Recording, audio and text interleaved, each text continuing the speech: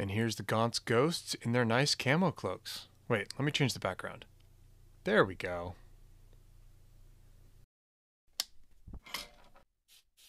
Nice. So first step is to figure out what camo I actually want on the cloaks. Did a bunch of different swatches to figure out what I wanted. These are done with the Green Stuff World leaf stamper on some masking paper, but I ended up going with these urban shard kind of pattern. So I based them in Stonewall Gray, which is the lightest out of all the grays that I'm going to use. That means that any step past this is going to be easier to cover. And for this one, I'm going to cut out slightly smaller shards than most of the other colors. I want different size shards on this to give it a nice mix. Here's some Tamiya masking paper that I'm using, and I'm going to cut out a bunch of irregular polygons with a lot of sharp angles. Now we're going to start applying these. I'm going to use an X-Acto knife to place them. I'm going to place them pretty far apart. I want a lot of space because I'm going to end up doing 4 different colors on this, and I want space for all of the colors so nothing's overpowering. Then I'm going to grab a rubber brush, which is just basically a piece of rubber shaped like a brush on a stick.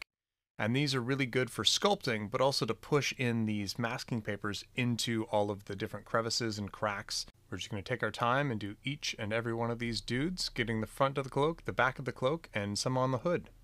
Once I'm happy with this masking step, I'm going to go ahead and move on to Gravedigger Denim, one of my favorite P3 colors. So the real key to airbrushing over masking paper or masking tape is you want to make sure you're going really light and really dry, like 90% air, 10% paint.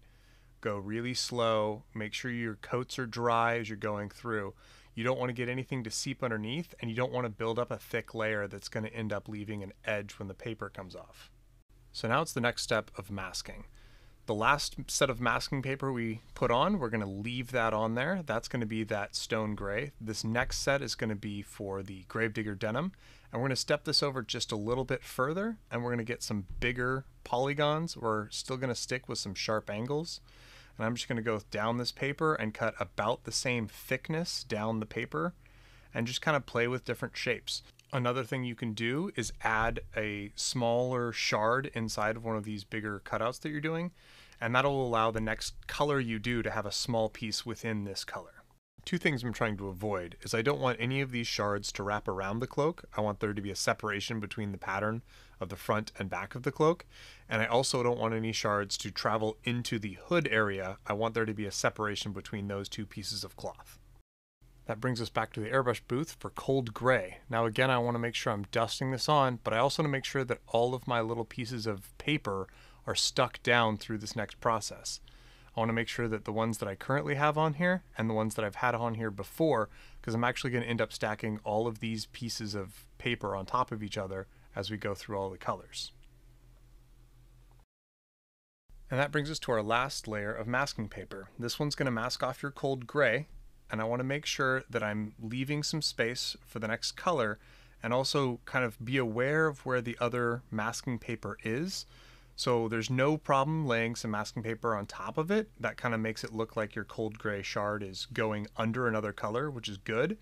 But you also want to make sure that you're not just setting it next to all your masking paper and just leaving like this weird border. You want to have a good space between your masking paper or overlap it.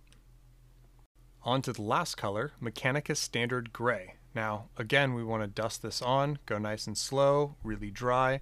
This is the darkest gray out of all of these, so it's going to coat over all of the other colors really nicely.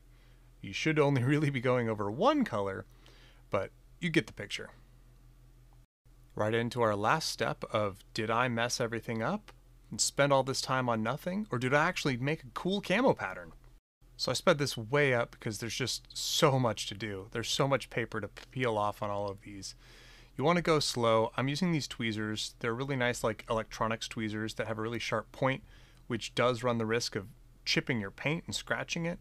If you do, you can always go back and repaint little bits and pieces, but if you can avoid that, it's better. And if you can get on top of the paper and peel it kind of into a wrinkle and then peel away, that typically is going to be better because then the paper will protect your paint from the tweezers.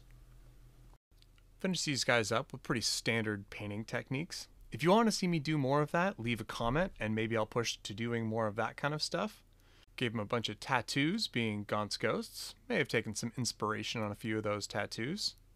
And I hope this gives you some inspiration to paint up your own Gaunt's ghosts in a camo cloak that maybe isn't green.